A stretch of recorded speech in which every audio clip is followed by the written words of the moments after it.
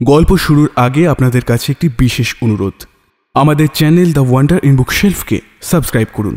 আপনাদের সহযোগিতা এবং ভালোবাসা আমাদের একান্ত কাম্য। ধন্যবাদ। দ্য ওয়ান্ডার ইন বুকশেলফ এবার ইউটিউবের পাশাপাশি স্পটিফাইতে। তাই আজই স্পটিফাইতে যান আর আমাদের ফলো করুন, আর পেয়ে যান প্রতি সপ্তাহে একটি করে গল্প, প্রতি শুক্রবার ঠিক রাত 10টায়।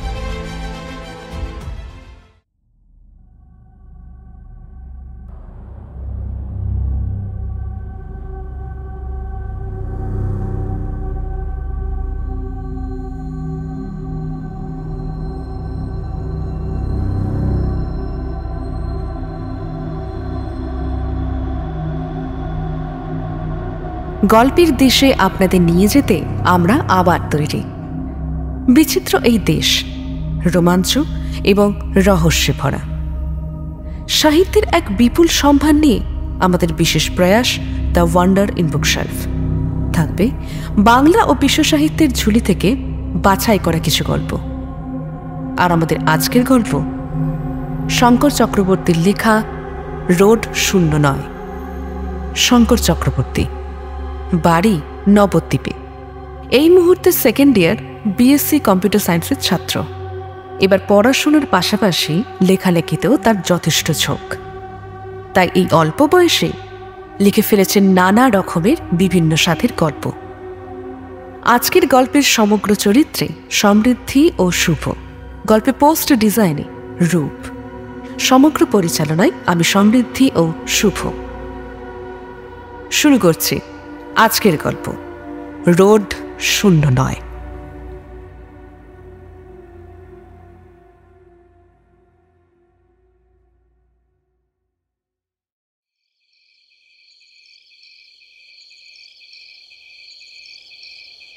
দমকা এক হাড় কাঁপানো ঠান্ডা হাওয়া রীতিমতো জোর করে ঢুকে এলো সামনের জানলাটা দিয়ে।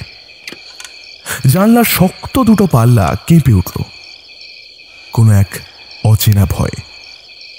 ঠান্ডা হাওয়া এসে দ্রুত উল্টে দেয় সামনের টেবিলের ওপর রাখা বইটার অনেক কটা পাতা। চমকে উঠে রক্তিম। হঠাৎ এরকম ঠান্ডা হাওয়া। জানলার দিকে তাকাতে সে লক্ষ্য করে জানলার ডান পাল্লাটা এখনো নড়ে চলেছে। জানলার ওপারে বড় পিচের রাস্তা, আর তার ওপারে ঘন জঙ্গল। লাইব্রেরিটা তার বাড়ি থেকে এত দূর হলেও সপ্তাহে নিয়ম করে 2বার সে সেখানে আসে, সব সাজানো বইয়ের ভিড়ে লুকিয়ে রাখা আরেকটা পৃথিবী খুঁজতে। বইটা বন্ধ করে টেবিল থেকে উঠে আসে সে।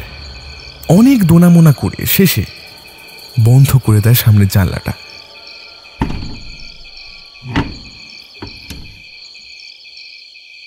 ডিসেম্বর আসতে এখনো প্রায় 1 মাসের বেশি বাকি। লাইব্রেরির রুম 7 থেকে বেরিয়ে আসতে রক্তিম লক্ষ্য করে দেওয়ালের অনেক উঁচুতে ঝুলন্ত কাঠের সেকেলে ঘড়িটায় সময় দেখাচ্ছে রাত 9টা। ঠিক এমন সময়ে লাইব্রেরিয়ানের কথাটা মনে পড়ে যায় তার। এই ঘড়িটা 2 ঘন্টা স্লো হয়ে গেছে, কাল ঠিক করে দেবো। আজ আর করলাম না, ঠিক আছে? নিজের মনে বিড়বিড় করে ওঠে রক্তিম। হ্যাঁ, তবে 11টা বেজে গেছে। পকেট থেকে ফোনটা বের করতে গেলে তার মনে পড়ে যায় আজ ভুলবশত সে ফোনটা বাড়িতে ফেলে এসেছে। ইস, নিজের মনে নিজেকেই ধিক্কার দেয় রক্তিম। এবার কি করি? পড়তে পড়তে মাঝে মাঝে যেন হিপনোটাইজড হয়ে যায়। সময় পর্যন্ত খেয়াল করলাম না। লাইব্রেরিয়ান তার খুব চেনা, তাই সে বলে গিয়েছিল 10টার বেশি হয়ে গেলে সে চলে যাবে চাবিটা অফিস ঘরে রেখে।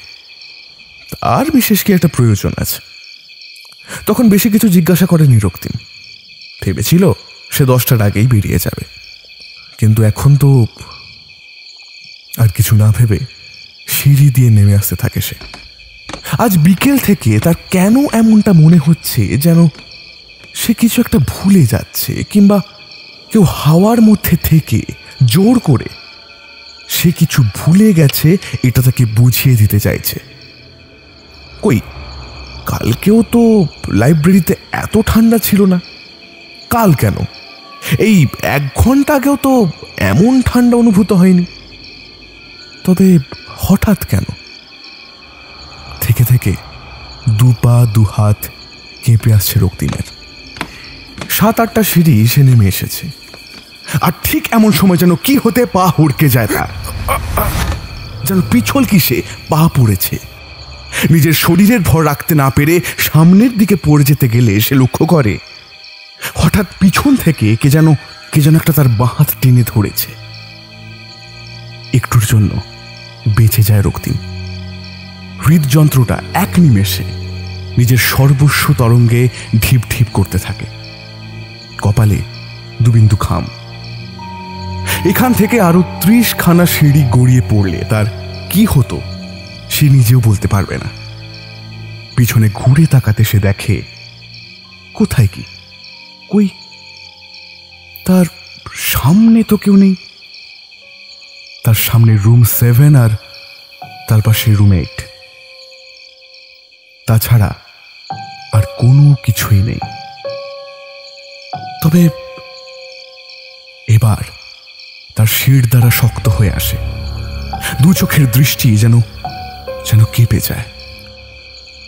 আমাকে আমাকে কে ধরল? কে কে এই কোটা লাইব্রেরিতে আজ এই মুহূর্তে আমি ছাড়া আর তো কেউ নেই। এই জায়গা তো আমি ছাড়া পুরোভাবে ফাঁকা। তবে তবে কে ধরল আমার হাত? অসম্ভব একটা ভয় নিজের চাপ ক্রমশ বাড়িয়ে চলে রক্তিমের স্বরে। দ্রুত কয়েক সিঁড়ি নেমে আসে সে স্পষ্ট বুঝল এই নেমে আসা সে নিজে কোনো মতেই করল না। তবে তবে কি? ভয়টা এবার গলায় এসে আটকে যায় তার। 2 হাত অসম্ভব রকম কাঁপছে। কে কে কে আছে এখানে? কি হলো বলুন, কে আছে এখানে? কিছু না ভেবে হাওয়ার উদ্দেশ্যে যেন কথাটা বলল রক্তিম। অন্যদিক থেকে ভেসে এলো কেবল এক নিস্তব্ধতার শীতল ঢেউ।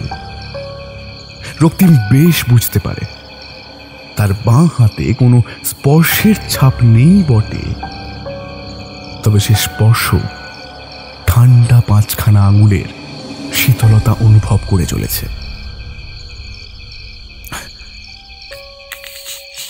কি হচ্ছে এগুলো? কি হচ্ছে? একটা উন্মাদ স্বর ধেয়ে আসে তার ভিতর থেকে। এক মুহূর্ত দাঁড়ায় না সে সেখানে, আর দৌড়ে সিঁড়ি দিয়ে নিচে নামে। তারপর দ্রুত অফিস ঘর থেকে চাবি নিয়ে অফিস ঘর লক করে বাইরে বেরিয়ে আসে। লাইব্রেরির বাগান পেরিয়ে বড় লোহার 2 মেন গেট আটকে সে তালা ঝুলিয়ে দেয় তাতে। রক্তিম লক্ষ্য করে লাইব্রেরির উপরের ঘরের আলোগুলো এখনো জ্বলছে। লাইব্রেরির উপরের ঘরের আলোগুলো থাক, এখন আর বন্ধ করতে হবে না। লাইব্রেরিয়ান তো জানে যে চাবি আমার কাছে থাকে। ও আমার বাইরে থেকে কাল নিয়ে যাবে খোলা রাখে। এমনিও কাল তো রোববার, খুলবে না কাল লাইব্রেরি। ও না, কাল তো মঙ্গলবার। আচ্ছা ঠিক আছে, সে নয় নিয়ে নেবে আমার বাড়ি থেকে। খাপ ছাড়া এবড়ো খেবড়ো কথা বেরিয়ে আসে তার মুখ থেকে। হাতের চাবি নিজের ব্যাগে ঢুকিয়ে দেয় রক্তিম। লাইব্রেরির আশেপাশে শীতল মেঘের কুণ্ডলী সে স্পষ্ট অনুভব করেছে। অসম্ভব একটা আতঙ্কের ধাক্কায় পিছনে রাস্তার মাঝখানে সরে আসতে গেলে রক্তিম অনুভব করে তার পিছনে একটা উষ্ণ হাতের ছোঁয়া নেমে আসে। হ্যাঁ, কে কে? আরে কি হলো রে? এমন রিয়েক্ট করে উঠলি কেন? কি হয়েছে? রক্তিম মুখ ঘুরিয়ে দেখে সামনে তার ভাই নীল দাঁড়িয়ে। তার থেকে একটু দূরে তাদের বড় সাদা 4 হুইলার। নীল তাদের গাড়িটা নিয়ে এখানে চলে এসেছে, আর আর সে একটু বুঝল না। নিজেকে নিজের নিয়ন্ত্রণে আনার অনেক চেষ্টা করতেও সে নিরাশ হয়। একটু আগে যে অলৌকিকের ছোঁয়া সে পেল, সেটা যেন তার বুকের বাঁ দিকে একটা আতঙ্কের আকাশ এঁকে দিয়েছে। কথা বলতে গেলে বোঝে রক্তিম যেন নিজের বাকশক্তি হারিয়ে ফেলেছে সে। কিরে, কি হয়েছে? অমন করছিস কেন? কিছু হয়েছে নাকি? না, কিছু না, চল। নীলের প্রশ্নের কোনো জবাব না দিয়ে সে সোজা তাকে ঠেলে গাড়িতে উঠে পড়ে। আর গাড়ি লাইব্রেরি পেরিয়ে যাওয়ার আগে একবার জানলা দিয়ে মুখ বাড়ায় রক্তিম। লাইব্রেরি ঠিক একইভাবে মরার মতো শান্ত, শীতল, ভয়ঙ্কর।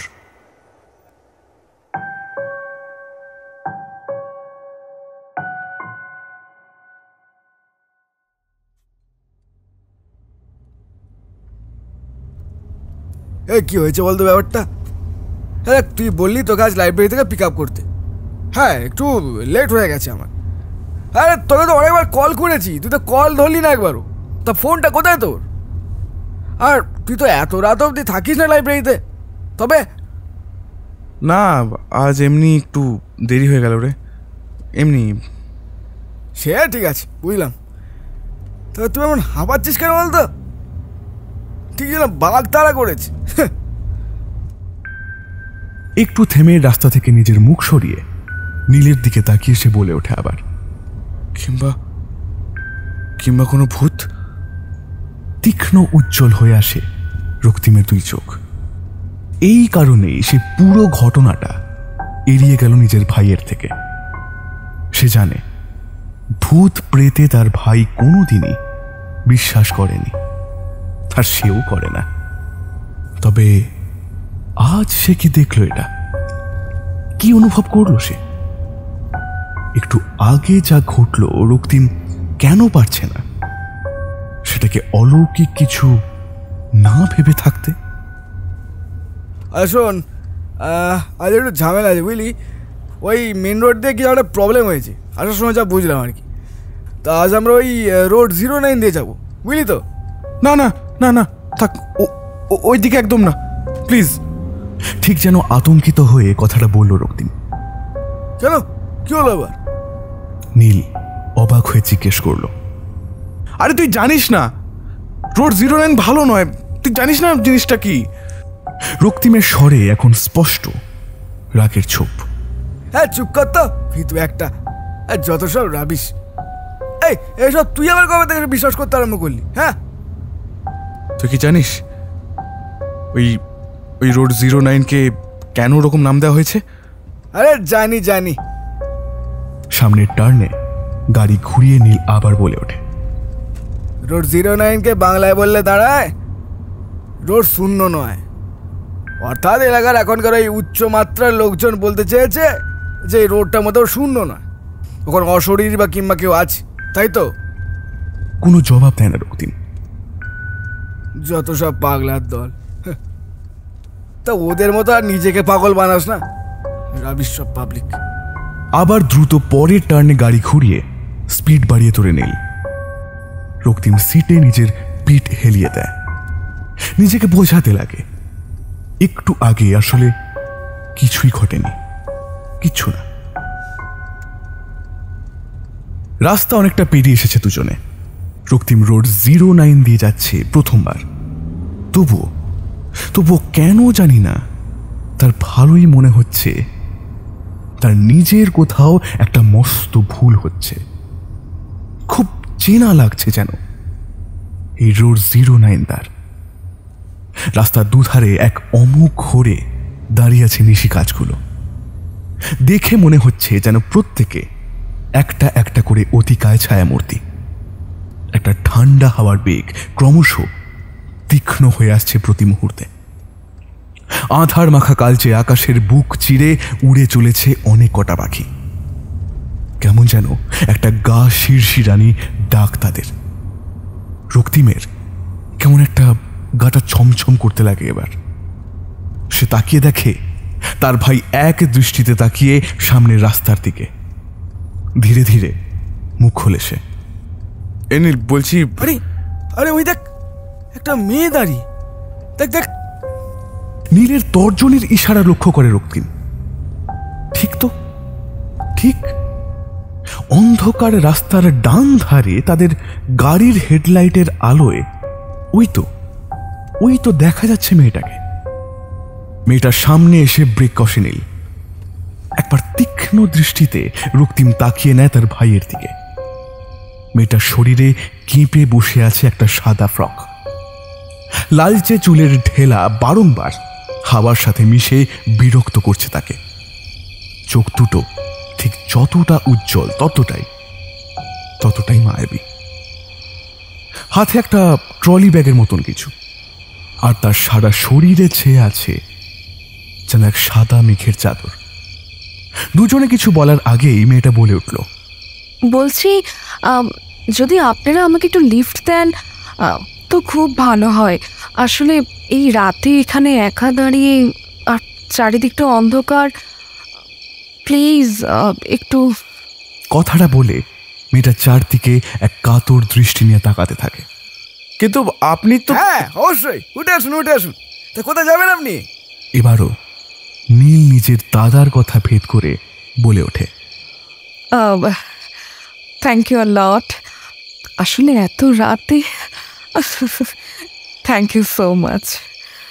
কথাটা বলে মেয়েটা নিজের ট্রলিটা গাড়িতে তুলতে গেলে নীল গাড়ি থেকে নেমে তাকে সাহায্য করে। ট্রলিটা গাড়ির ভেতর তুলতে গিয়ে সে বেশ টের পায় সেটা অসম্ভব রকমের ভারী। তার দু হাতের সর্বস্ব শক্তি যেন ফিকে হয়ে আসছিল। যদিও শেষমেশ সে সেটাকে গাড়ির ভিতর তুলতে সক্ষম হয়।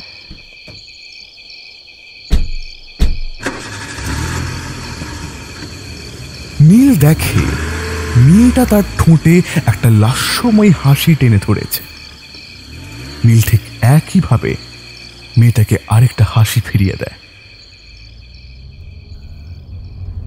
তা ম্যাডাম, বলছি আপনি হঠাৎ এত রাতে এখানে বেকায়দায় পড়লেন কি করে? নীল কৌতূহলে সুরে করে প্রশ্নটা। আসলে সে আর কি বলি বলুন, আসলে দুটো বন্ধুর সাথে যাচ্ছিলাম ওই সামনের ব্রিজ পার্কে, দিয়ে মাঝখানে খারাপ হয়ে গেল গাড়িটা। দুজনে ছুটলো মেকানিক ডাকতে, তাও আবার আমাকে একা ফেলে। বলুন তো, এটা কি কোনো উচিত কাজ করেছে ওরা? এ আবার কেমন হতো? আপনাকে কেমন বিপজ্জনক রাস্তায় একা একা ফেলে গেছে? ছি ছি ছি, খুব খারাপ। নীল একটু নরম হয়ে বলে কথাটা। রক্তিম লক্ষ্য করে মেয়েটার দুগাল যেন লাল হয়ে আসে। কিন্তু কোনো গাড়ি দেখলাম না তো কোথাও, শুধু আপনি আর আপনার ওই ট্রলি ব্যাগ। রক্তিম বেশ বুঝতে পারে তার শব্দগুলো খুব একটা উচিত লাগলো না মেয়েটার। ছিল, আপনি খেয়াল করেননি ভালো করে হয়তো। রাস্তার একটু পাশে গাছগুলোর দিক করে উজ্জ্বলতর হয়ে ওঠে মেয়েটার দু চোখ। কিন্তু বললেন না উনি ছিল? আরে আমিও দেখেছি, হ্যাঁ ছিল। যত বেকার ঝামেলা করছিস, জাস্ট ভাব একবার, এই আজ এই রোড দিয়ে এলাম বলে, না হলে অন্ধকারে ওনাকে দাঁড়িয়ে থাকতে হতো ওনার ওই বজ্জাতি বন্ধুর জন্য। যত সব ব্যাককেলে পাবলিক। খিলখিল করে হেসে ওঠে মেয়েটা।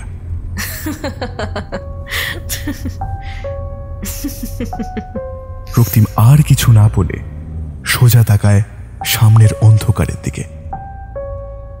গাড়ির হেডলাইটটা একটু কেঁপে উঠল কি?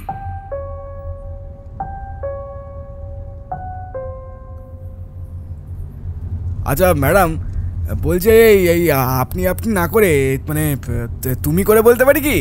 মানে আমার বিশ্বাস আপনি অতটা বয়স্ক নন, কি বলেন? হ্যাঁ। নীলের কথায় আবারও ঠিক একইভাবে খিলখিল করে হেসে ওঠে মেয়েটা। হ্যাঁ, অবশ্যই অবশ্যই। আসলে আমিও এটাই ভাবছিলাম, বুঝলেন তো।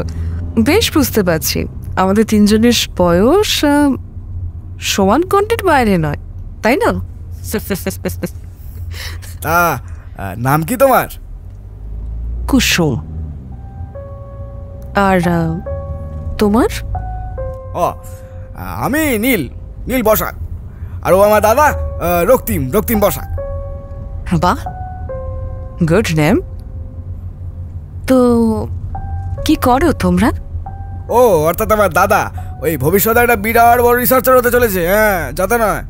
আর আমি আপাতত এই নিজের বাবার রেখে যাওয়া সম্পত্তি খেয়ে ওড়ানোর প্ল্যানিং টিকে আছি। এই যা। বাহ, বেশ মজা করতে পারো তো তুমি। এবার লাল আভা ঠিক একইভাবে নেমে আসে নীলের তুকালে। তা তুমি কি করো? আমি আমি বলতে পারো একটা লেখক, আর আরেকটা রেডিওতে আসছে। আপাতত এটাই আমি। একবার বাঁকা দৃষ্টিতে তাকিয়ে নেয় রক্তিম পিছনে কুসুমের দিকে। বাহ বাহ বাহ, বেশ তো। তুমি লেখক প্লাস আর্টে, বাহ, দারুণ ব্যাপার তো। তার মানে তোমার চারপাশে তো সবসময় গল্পই ঘুরে বেড়ায়, তাই তো? সেটা শুধু আমার নয়, বরং প্রত্যেক মানুষের চারপাশেই ঘুরে বেড়ায়। আমি শুধু সেগুলোকে গুছিয়ে সাদা কাগজে বসিয়ে দিতে পারি মাত্র। হ্যাঁ, এটা কিন্তু তুমি একদম ঠিক কথা বলেছো। হ্যাঁ। হঠাৎ নিস্তব্ধতার মেঘ এসে জড়ো হয় গাড়ির ভিতর। রক্তিম উপলব্ধি করে তার নিজের কেমন যেন একটা কাঁপুনি দিয়ে উঠেছে। বুঝতে পারে না বাকিদের তেমনটা কিছু অনুভব হচ্ছে কিনা। নীল, এসি টেম্পারেচারটা একটু বাড়িয়ে যেত। নীল রক্তিমের মতো স্টিয়ারিং হুইলের পাশে সুইচটা টিপে ধরতে গাড়ির ভিতরের তাপমাত্রা কিছু ধাপ বেড়ে যায়। আবারও পিঠ হেলিয়ে দেয় রক্তিম তার সিটে। একবার পিছনে লক্ষ্য করে নেয় মেয়েটা জানলার কাচের ভিতর থেকে বাইরে অন্ধকারে কি একটা দেখে চলেছে। একইভাবে তার ঠিক পাশের সিটে রাখা ট্রলি ব্যাগটা সাধারণ ট্রলি ব্যাগের থেকে অনেকটা বড় দেখতে লাগছে। সেটা মনে হচ্ছে যেন ভিতরে অনেক কিছু বেশ জোর করে ঢুকিয়ে দেওয়া হয়েছে। আর এমন সময় মেয়েটা রক্তিমের চোখে নিজের চোখ রাখে। একটা শিহরণ খেলে যায় তার সারা শরীরে। বিদ্যুৎ গতিতে মুখ ফিরিয়ে সামনের দিকে তাকায় সে। বুকের ঢিপঢিপানি এখনো কমছে না, ক্রমশ যেন বেড়েই চলেছে। লক্ষ্য করে নীল গাড়ির স্পিড অনেকটাই বাড়িয়ে তুলেছে। আচ্ছা, তুমি তো আরজে আর তার সঙ্গে লেখক, তো আমাদের নিজের নিজের জায়গায় পৌঁছাতে এখনও তো কিছুক্ষণ তো আছেই। তাই যদি একটা গল্প শোনাতে, তাও এখন এই রাতের বেলা গাড়ি চালাতে বড় একঘেয়ে লাগছে। সেটা লাগতো না আর কি। এবার তুমি দেখো আর কি। হ্যাঁ। নীলের স্বর হঠাৎ ভেসে আসে। আইডিয়াটা মন্দ নয়, তবে আমি কিন্তু খুব ভালো একটা গল্প বলিয়া নই।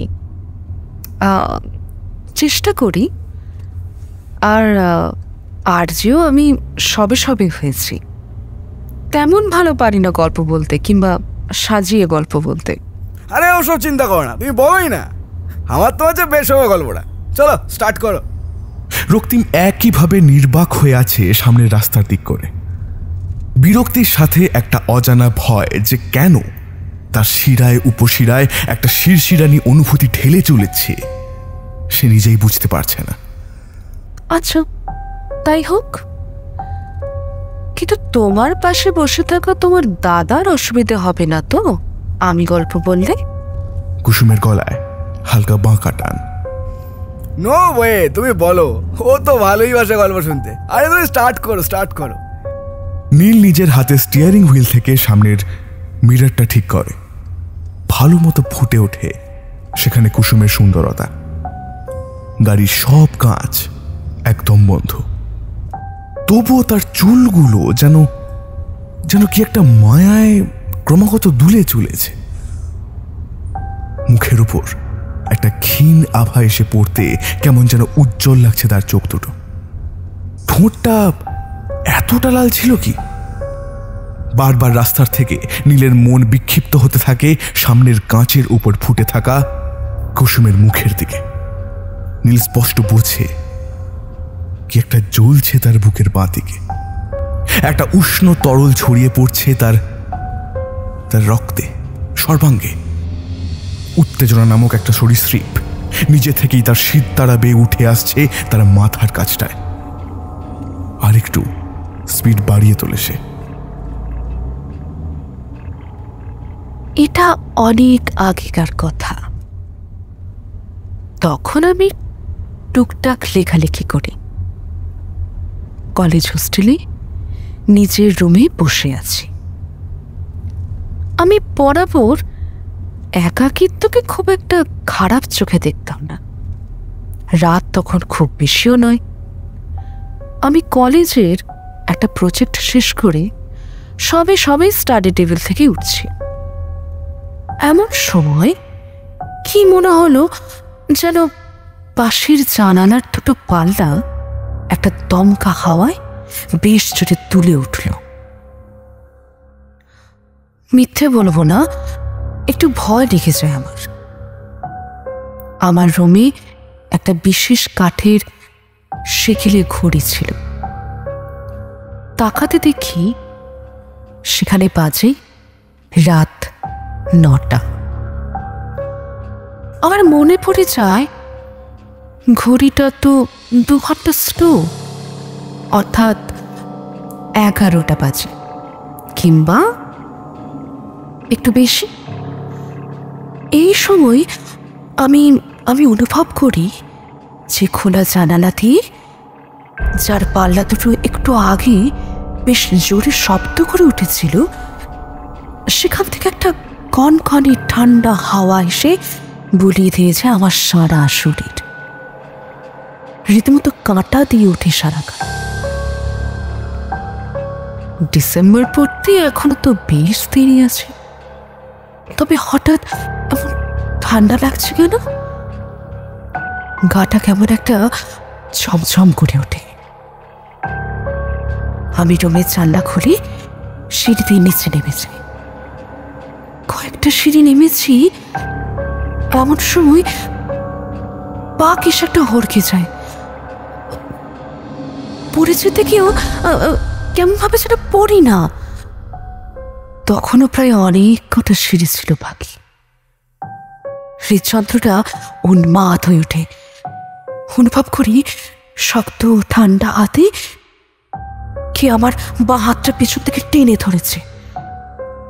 পেছনে ঘুরে তাকাতে যা দেখলাম, সেটা দেখে আমার দুবার জমে গেল। কারণ আমার সামনে কেউ নেই। আর তখনই মনে পড়েছে আমার যে আজ হোস্টেলে তো আমি ছাড়া কেউ নেই। সবাই গেছে স্লিপ ওভার পার্টিতে, আমি বাদে। এমন সময় বারান্দার প্রত্যেকটা আলো একটা একটা করে নিভতে থাকে, আবার চলতে থাকে। সেই হাড় কাঁপানো দমকা হাওয়া খুব জোরে বইতে থাকে। স্পষ্ট বুঝলাম কে একটা আমার দুপা নিজের দখলে এনে আমাকে নামিয়ে দেয় কয়েকটা সিঁড়ি নিচে।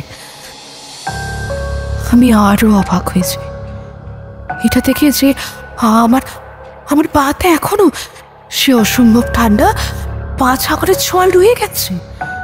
নিজের শরীরের ওপর নিজের নিয়ন্ত্রণ হারিয়ে ফেলেছে। এমন সময় সম্বিত ফিরতে আর দেরি না করে সিঁড়ি পেয়ে নিচে নেমে আসি দ্রুত। আর অফিস ঘরে থেকে প্লিজ প্লিজ প্লিজ থামুন, প্লিজ। আর বলতে হবে না কিছু আপনাকে, প্লিজ থামুন। রক্তিম কেমন একটা ভাঙা ভাঙা গলায় বলে কথাটা। কুসুমের গল্প বলাও থেমে যায়। এই এই কেন? বেশ তো ভালোই এগোচ্ছিল গল্পটা, দারুণ। থামালি কেন? ধুর, ক্লাইম্যাক্সটাই শুনতে পেলাম না। আমার মেজাজটাই মাটি হয়ে গেল। ভালো লাগলো না নাকি গল্পটা? এখনো তো শেষই হয়নি। কুসুম একটা ঋণ গলায় বলে ওঠে। কিছুক্ষণ আগের বুক ঠিপঠিপানি আবার নাড়া দিয়ে ওঠে রক্তিমের বুকের বাঁ দিকে। এটা কি করে সম্ভব? কুসুমের বলা গল্পের সাথে কিছু মুহূর্ত আগে তার সাথে ঘটে যাওয়া অলৌকিক অনুভূতির এমন অসামান্য মিল কি করে? কিছুটা খাপ ছাড়া হলেও বেশিরভাগটাই তো এক। তোমার দাদার বোধ করে আমার গল্পটা ভালো লাগেনি। আমি বললাম না, আমি ভালো গল্প বলতে কিংবা বলতে পারি না। আরে না না, তেমন কিছুই না, বেশ লাগছিল আমার। এই দাদা, তুই অমন করলি কেন? কোনোই দিয়ে নীল ধাক্কা মারে রক্তিমকে, কিন্তু প্রত্যুত্তর আসে না, উল্টো দিক থেকে। আরে বাদ দাও তো, ও উনি গোমরামুখো। আচ্ছা, এই ঘটনাটা কি সত্যি না বানিয়ে বললে এখন? মানে ওই আমি ইউজ করলে দেখলাম। নীল আবারও কুসুমের উদ্দেশ্যে বলে ওঠে, না না, বানানো। মৃদু হেসে ওঠে কুসুম। রক্তিম সামনে ঝুলন্ত আয়নায় চোখ রাখে। বড় আশ্চর্য হয়, মেয়েটার চুলগুলো ও হাওয়ার বেগ না থাকাতেও এমন করে নড়ছে কি করে? আর মুখে ওই সাদা ফ্যাকাশে আলোটা কিসের? আয়নায় রক্তিম দেখে মেয়েটার দৃষ্টিও তারই দিকেই। কেমন একটা ঠান্ডা দৃষ্টি দিয়ে সে তাকিয়ে আছে তার দিকে। চোখ ফিরিয়ে নেয় সে আয়না থেকে।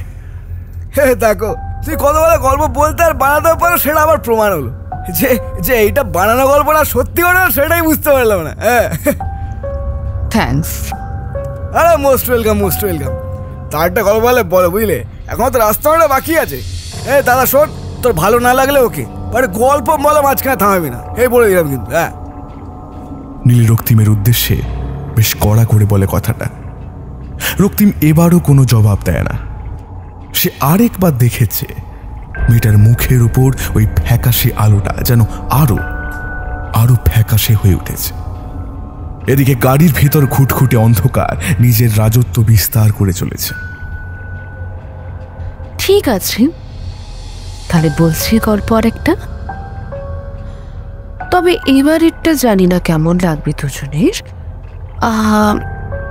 তবে একটাই কন্ডিশন, গল্প বলা আরম্ভ করলে আমাকে কিন্তু আর থামানো যাবে না। ওকে? ওকে, মঞ্জুর। নীল বললেও রক্তিম কোনো জবাব দেয় না।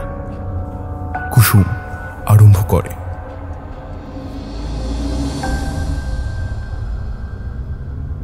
ধর মরিয়ে বেরিয়ে আসে একটা বছর 25-এর ছেলে বিরাট একটা লাইব্রেরি থেকে। তখন রাত ঠিক এখন থেকে 8 ঘন্টা আগে যেমন ছিল ঠিক তেমনটা। ছেলেটা বইয়ের ভিড়ে এতটাই মনোযোগী হয়ে পড়েছিল যে সে খেয়ালই করেনি তাকে ঘিরে রাতের সাথে আঁধার অনেকটাই ঘন হয়ে এসেছে। লাইব্রেরির লোহার বিশাল মেন গেট লক করতে গেলে সে দেখে তার হাত বিভৎস কাঁপছে। পারছে না সে চাবিটা তালার মধ্যে ঢোকাতে, কিছুতেই পারছে না। অনেক চেষ্টার পর সে সফল হয়। সেটা স্পষ্ট বুঝতে পারছে তার আশেপাশে যেন একটা নয়, বরং অনেক কটা অশরীরী এসে দাঁড়িয়েছে ইতিমধ্যে। আতঙ্কে প্রবল ধাক্কায় পিছনে সরে আসে সে। ঠিক সেই সময় তার পিঠে হাত রাখে তার নিজেরই ভাই। দুজনে বিরাট একটা সাদা গাড়িতে ওঠে। ভাইটা বলে বাড়ি ফেরার পথ হিসেবে তারা রোড 09-কেই বেছে নেবে। মেয়েটা থেমে সামনে দুজনের দিকে ঝুঁকে ফিস করে বলে ওঠে, কিন্তু একটা কথা সবার মুখে লেগে থাকে। এই রোড 09-এ নাকি অশরীরীরা দাঁড়িয়ে থাকে তাদের পরবর্তী শিকারকে বেছে নেওয়ার জন্য। মেয়েটা আবার নিজের পিঠ সিটে হেলিয়ে দেয়। রক্তিম যেন পাথরের মতো নিশ্চল হয়ে এসেছে। নীলের সারা শরীর কাঁপছে। এই শীতের আমেজেও তার কপাল ভিজে এসেছে। এসব এসব কি গল্প? এটা তো... নীল এবার বলে ওঠে আতঙ্কিত স্বরে। রক্তিম কিছু বলতে গেলে অনুভব করে ঠিক আগের মতন তার বাকশক্তি আবার যেন হারিয়ে গেছে। দেখো, আমি বললাম না আমি ভালো গল্প বলতে কিংবা সাজাতে পারি না। আমি তো ওই দুজনের নামটাই বলিনি এখনো তোমাদের। দাদাটার নাম রক্তিম আর ভাইটার নাম নীল।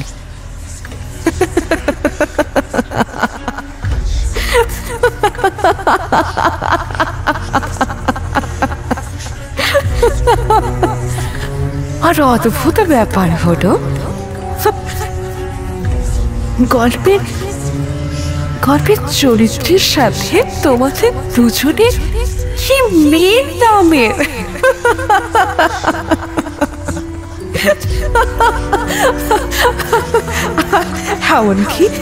এমনকি টাইটেলও এক। জানো কি? বসাক। বাহ,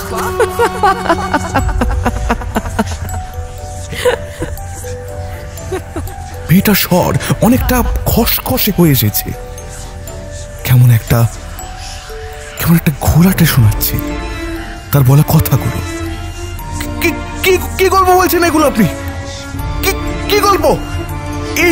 এইসব তো আমাদের সাথেই, মানে আমাদেরই গল্প। আপনি কে বলুন তো?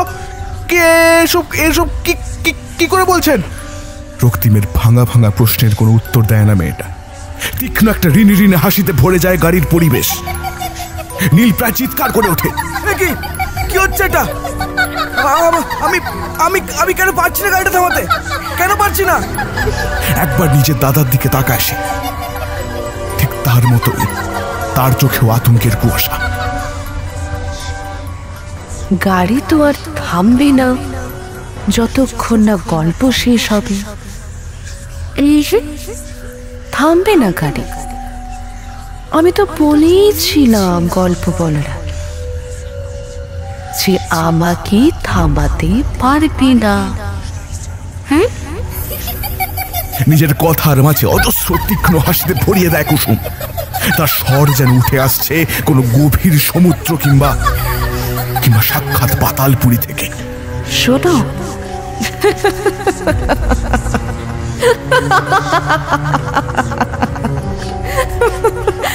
তারপর জানো কি হলো? রক্তিম আর নীল গাড়ি করে এগোতে থাকে রোড 09-এর বুঝছে। ও হ্যাঁ, গাড়িটা কিন্তু চালাচ্ছিল তার ভাই নীল। দিয়ে ওরা রাস্তায় দাঁড়িয়ে থাকা একটা অসহায় মেয়েকে লিফট দেয়। মেয়েটা নিজের ট্রলি ব্যাগ তুলতে না পারায় নীল তাকে সাহায্য করে। তারপর আবার গাড়ি স্টার্ট দেয়। এগোতে থাকে গাড়ি, এগোতেই থাকে। তবে একটা কথা, এই নীল যে সাহায্যের হাত বাড়িয়ে দিয়েছিল তাতে মিশেছিল অনেকটা কাম তৃষ্ণা।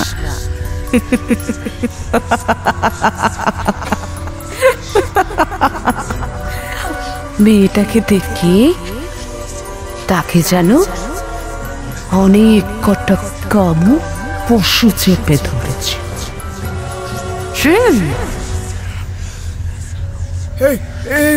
এসব কি বলছেন? এইসব কি বলছেন? হ্যাঁ কি? নীল এবার প্রায় হুঙ্কার দিয়ে ওঠে। রক্তিমের মুখ থেকে তখন গোঙানি ছাড়ার কিচ্ছু বেরোয় না। আর মেয়েটা যেন যন্ত্রের মতোই সেই খসখসে স্বরে ক্রমাগত বলে চলে। তারপর নীল বলে, ওই মেয়েটাকে গল্প বলতে কোনো একটা। যখন সে ওই মেয়েটার থেকেই জানতে পারে যে সে একটা লেখক, আর তার সাথে আর্চে মেয়েটা একটা গল্প বলা শুরু করে, কিন্তু দাদা অর্থাৎ রক্তিম গল্পের অনেকটা এগিয়ে গেলে মেয়েটাকে থামিয়ে দেয়। কেন ঠিক বোঝা গেল। ও হ্যাঁ, মেয়েটার নাম হলো কুসুম। তারপর নীল আবার আরেকটা গল্প বলতে বলে, আর মেয়েটা বলেই চলে। হঠাৎ নীল এবার ঠিক তার দাদার মতন তাকে থামতে বলে, কিন্তু মেয়েটা তো থামবেই না, কারণ মেয়েটা বলেছিল সে থামবে না গল্প বলা শুরু করলে। কেউ পারবে না তাকে থামাতে।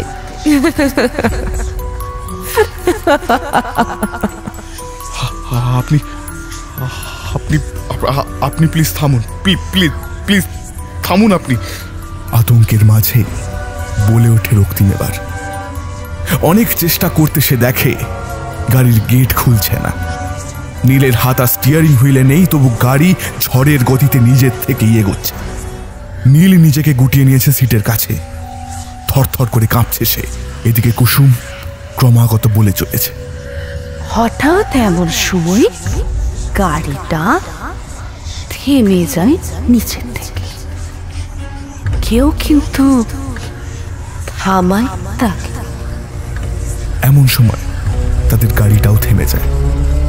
কোনো কিছু না ভেবে অনেক ধাক্কা মেরে শেষে গাড়ির গেট খুলে বেরিয়ে আসে নীল। আর ঠিক একইভাবে বেরিয়ে আসে রক্তিম। এরপর নীল গাড়ির থেকে বেরিয়ে ভাবতে লাগে, তবে সে কি করে নিজের ইচ্ছেটা সম্পূর্ণ করবে। তার হৃৎপিণ্ডটা কিন্তু এখনো ঠিক একইভাবে ঢিপ ঢিপ করে চলেছে। এমন সময় কুসুম বেরিয়ে আসে গাড়ির বাইরে।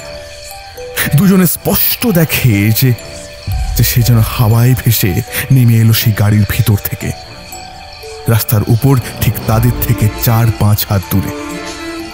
ট্রলিটা এখন কি অনায়াসে সে গাড়ি থেকে রাস্তায় নামিয়ে আনলো। রক্তিম লক্ষ্য করে নিজের গলায় হঠাৎ একটা চেন ফুটে উঠেছে, আর সেই চেনের মাঝখানে ঝুলছে একটা হার্ট শাইনের লকেট। অনেক চেষ্টা করতেও সে নিজের গলা থেকে সেটা আলাদা করতে পারলো না। চেনটার সাথে লকেট একটা সাদা ফ্যাকাশে আলোতে জ্বলে উঠেছে, আবার পর মুহূর্তেই যেন নিভে আসছে, তারপর আবার জ্বলে উঠছে। এক অসম্ভব আতঙ্কে রাস্তায় পড়ে যায় সে। মাথার ওপারে কয়েকটা কাক নাকি প্রচন্ড ভয়ঙ্কর ভাবে ডেকে ওঠে। আর রাস্তার দুধারের গাছগুলো থেকে থেকে দুলছে কেন। এবার নীল ভাবে যে কাজের জন্য আজ এই রোড 09 এসেছে, সেটা এখন এই আগন্তুক মেয়েটার সামনে কি রূপে করলে তো মেয়েটা সব দেখে ফেলবে। কি করে করবে সে মার্ডার তার নিজের দাদার? কি করে নিজের দাদাকে মেরে তার লাশ একটা ট্রলি ব্যাগে ঢুকিয়ে ওই জঙ্গলের কাছে ফেলে আসবে যেখানে কেউ কোনো দিন যায়নি, ঠিক যেমনটা সে নিজের দাদার প্রেমিকাকে মেরেছিল, ঠিক একইভাবে। কি করে করবে এসব এখন?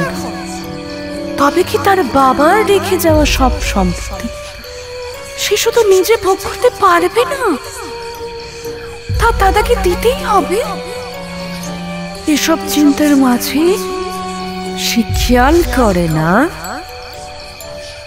যে ওই মেয়েটা তার অনেক কাছে এসে দাঁড়িয়েছে। মেয়েটার সর্বাঙ্গ ফুটে উঠেছে ঘা, পুঁজ রক্ত, ফুটে উঠেছে মৃত্যু যন্ত্রণার আঁচড়। কে আপনি? কে কে বলুন তো, কে আপনি? আতঙ্কিত নীল পিছনে সরতে গেলে কিসে একটা হোঁচট খেয়ে পড়ে যায় রাস্তায়। সে দেখে সামনে দাঁড়িয়ে থাকা মেয়েটার সারা শরীরে ফুটে উঠেছে কালো কালো ছোপ, রক্তের ধারা, চামড়া শুকিয়ে হয়ে উঠেছে ফ্যাকাশে, দু চোখের জায়গায় এখন গভীর কালো দুটো গর্ত। ধীরে ধীরে নিজের ভাঙা দু পায়ের ভরে সে এগিয়ে আসছে তার দিকে। তার সর্বাঙ্গে জেগে উঠেছে এক পাশবিক হিংস্রতা। এতক্ষণে ভয়ের মাঝে বিস্ময়ের খুঁটি ধরে ধীরে ধীরে উঠে দাঁড়ায় রক্তিম। কে কে তুমি? খুব স্থির গলায় বলে রক্তিম। ভাই, ও শয়তান পিশাচ, তুই দেখছিস না? ও শরীরটা কেমন একটা, ঠিক যেন কবর থেকে উঠে আসে লাশ। নীলের সারা শরীর তখন কাঁপছে থরথর করে। কিন্তু আমি তোকে ঠিক আগের মতনই দেখছি, যেমন তোকে গাড়িতে ওঠার আগে দেখেছিলাম, কোনো তফাৎ নেই। আরে তুই কি দেখছিস না ওর শরীর কেমন ভয়ঙ্কর হয়ে উঠেছে? নীলের দু চোখ যেন বুজে আসে। না, যেমন তোকে গাড়িতে ওঠার আগে দেখেছিলাম, কোনো তফাৎ নেই।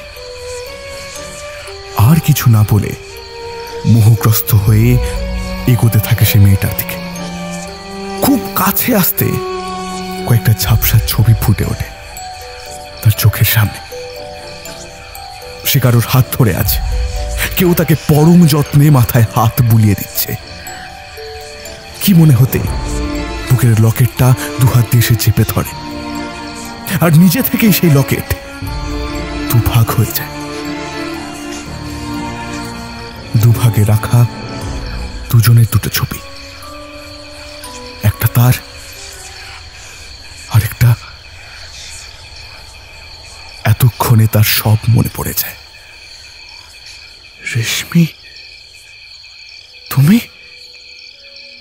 সে দেখে তার সামনের মেয়েটার অবয়বের জায়গায় ফুটে উঠেছে অন্য একজনের অবয়ব, রেশমির ছায়া শরীর। সব মনে পড়ে যায় এবার রক্তিমের। এমন সময় পিছন থেকে নীলের হুঙ্কার শুনতে পায় সে।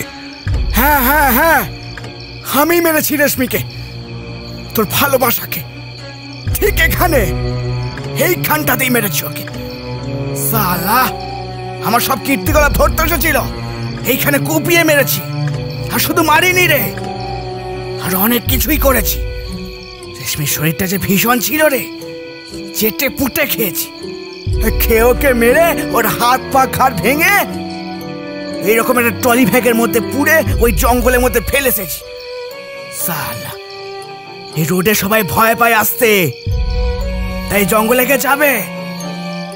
মালটা এটাও ধরে ফেলেছিল যে আমি তোকে মার্ডার করার প্ল্যান করেছি। ওকে তো মরতেই হতো দাদা, কিন্তু এবার তোকেও মরতে হবে। আমি এই সম্পত্তি কারোর সাথে পারবো না ভাগ করতে, কারোর সাথে না। কথাটা বলে পকেট থেকে চাকু বের করে উন্মাদের ন্যায় নিজের দাদার দিকে এগোতে যায়নি। রক্তিম পাথরের মতন দাঁড়িয়ে তখন, আশেপাশের সব কিছু যেন তার অবিশ্বাস্য ঠেকছে। উন্মাদ হয়ে ওঠা নীল তখন খেয়ালও করে না যে তার সামনে এখন কে দাঁড়িয়ে। রেশমি শূন্যে ভেসে নীলের গলা চেপে ধরে, চিৎকার করে ওঠে নীল যন্ত্রণায়।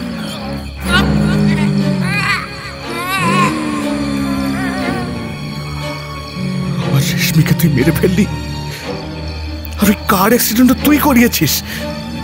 তারপর আমি সব ভুলে যাই, এমনকি আমার প্রিয় মানুষের আমাকে ছেড়ে চলে যাওয়াটাও। কান্নায় ভেঙে পড়ে রক্তিম। নীলের মুখ থেকে কোনো কথা বেরিয়ে আসে না।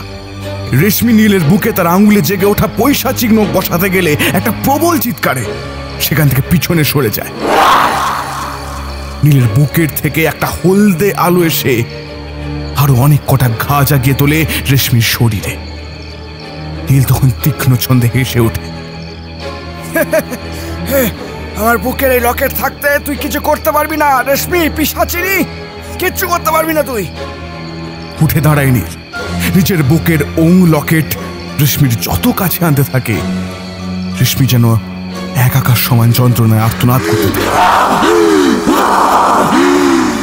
এমন সময় নীল পিছন থেকে এক ধাক্কায় রাস্তায় পড়ে যায়। রক্তিম নীলের বুকের উপরে এসে এক টানে ছিঁড়ে নেয় সেই লকেট, ঢুকিয়ে নেয় সেটা নিজের বুক পকেটে। তোমার প্রতিশোধ সম্পূর্ণ করো রেশমি, যে যন্ত্রণা দিয়েছে ও তোমায়, সেটা ওকে ঠিক একইভাবে ফিরিয়ে দাও, ফিরিয়ে দাও। এই সময় উঠে দাঁড়ায় রেশমির অবয়ব। এক প্রবল হুঙ্কারে সে ছুটে আসে নীলের দিকে।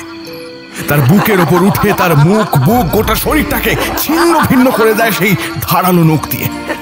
মৃত্যু যন্ত্রণার আর্তনাদে ভরে যায় অন্ধকারের প্রত্যেকটা কোণা। রক্তের ধারা বয়ে যেতে লাগে রাস্তার বুক বেয়ে। ছিন্ন ভিন্ন মাংস ছড়িয়ে পড়ে রাস্তার দুদিকে। অনেক কটা নিশি পাখি প্রবল জোরে ডেকে ওঠে।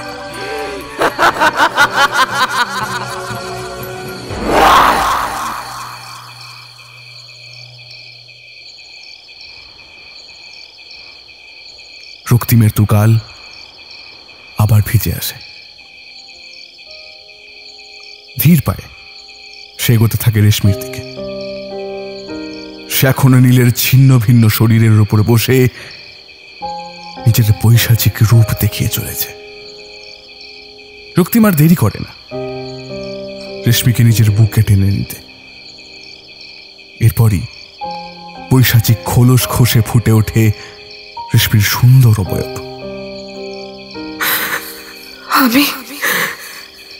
আমি অনেক আসার চেষ্টা করেছি তোমার কাছে, কিন্তু পারতাম না।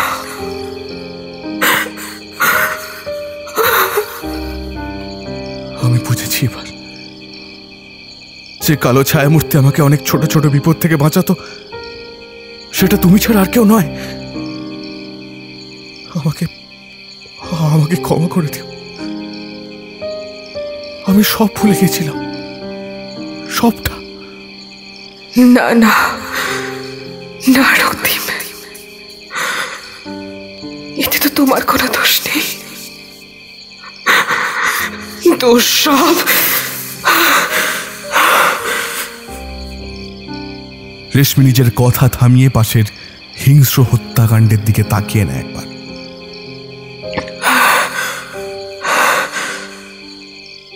সব নিয়তির পরিহাস।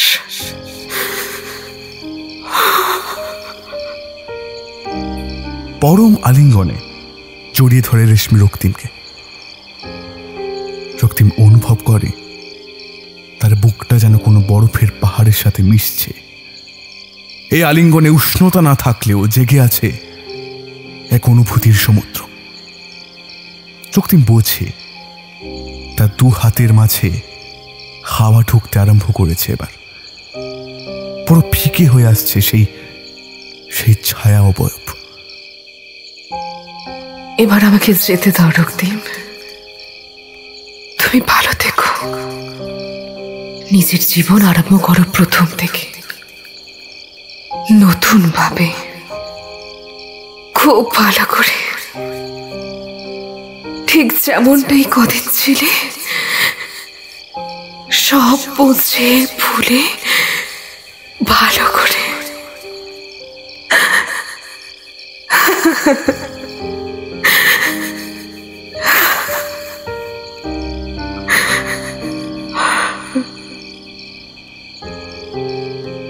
রক্তিম দেখে তার ভালোবাসার মানুষটা ধীরে ধীরে আবছা হয়ে আসছে, কোনো ভোরের স্বপ্ন যেন।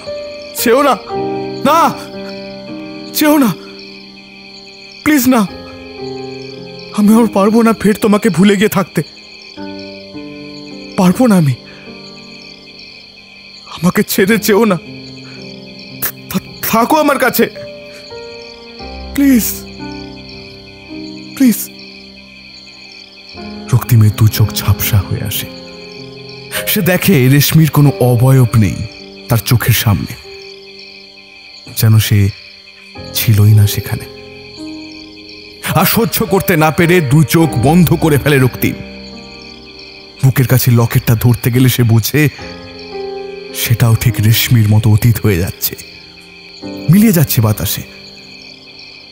কয়েক মুহূর্তে তার বুক আবার খালি হয়ে আসে আগের মতো।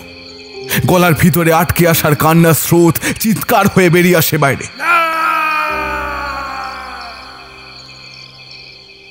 আর কোনো স্বর বেরোয় না রক্তিমের গলা থেকে।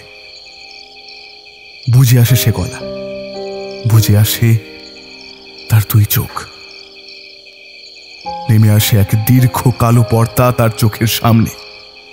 পড়ে থাকে শুধু ধুলো ছাই। অন্ধকার একটু একটু করে বাড়তে থাকে। গাছগুলো রাস্তার দুদিকে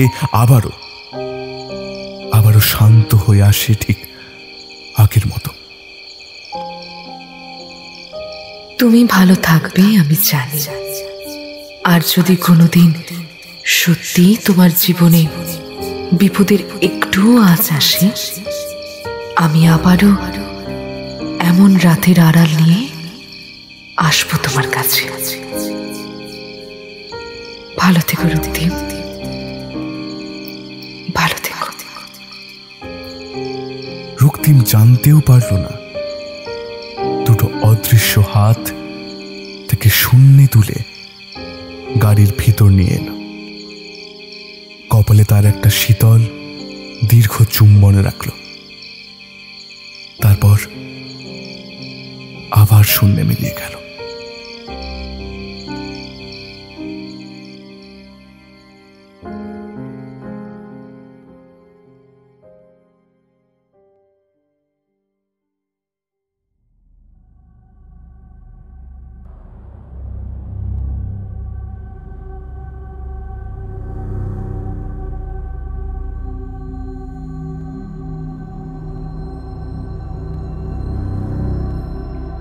শুনলেন আজকের গল্প, শঙ্কর চক্রবর্তীর লেখা রোড শূন্য নয়।